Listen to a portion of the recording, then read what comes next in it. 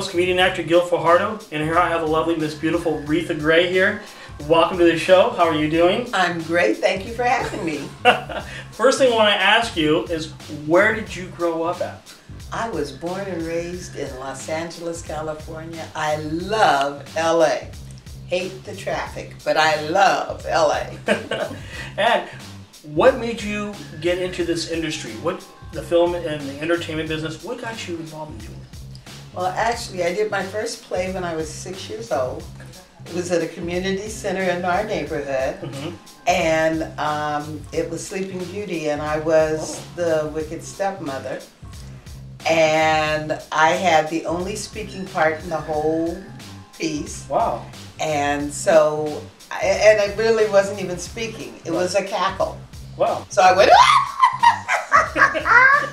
and that's what the audience did. I like that. And then they went like that, and I said, I want to do this. Right. So you got bit by the bug. I did.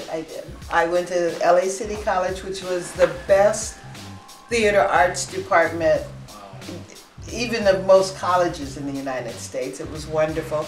I did a USO tour when I was going to LA City College. At the time, it was the only junior college that had gone on an actual USO tour. Are you kidding me? We were the last USO tour before Bob Hope's last tour. Wow. This was in 1972. It was the end of the Vietnam War, and it was a fabulous opportunity to see the world, to perform for our troops. It was absolutely an amazing opportunity for me.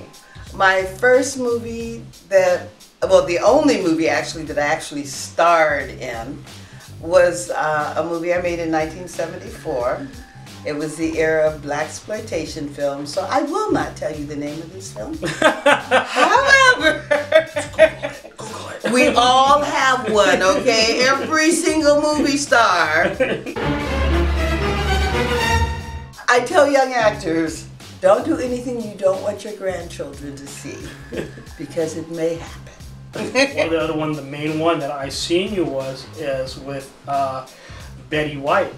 And I think NBC picked it up first. And Betty White's Off Their Rockers. We were on NBC for 2 seasons. Love it. I saw it. Funny. Yeah, continue. And we were on the Lifetime channel for a season. And basically we were pulling pranks on young people. The senior citizens playing pranks on young people. So I got to do all kinds of things. Oh wait, what's that?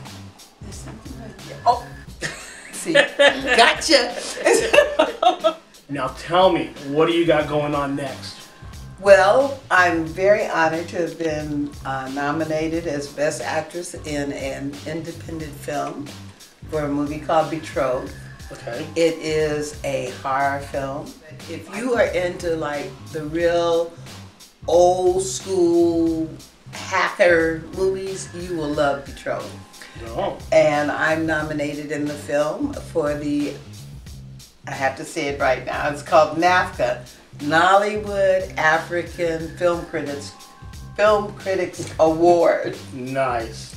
For 2016. So I'm really excited about that. That takes place on November 19th. Wow.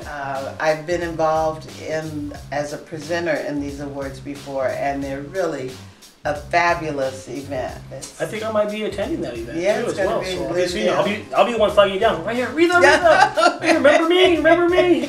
I've got a film that's coming out on the Ion channel called A Husband for Christmas. Oh, definitely got to see that. I play Vivica A. Fox's mother. Unfortunately, I don't get the husband for Christmas. But it's a romantic comedy Christmas film. It's really destined to be a new Christmas classic. And one of the fun things I've done recently is Shameless with William H. Macy. And it's one of those roles that my grandchildren see me on TV, and I just don't usually get to act like a nice old grandmother on TV. And this is another one where I'm a pistol packing granny. What can I say? You play that role well. I play it well. That's right. That's right. Just Google Reatha Grey and I will pop up depending on what you want to see.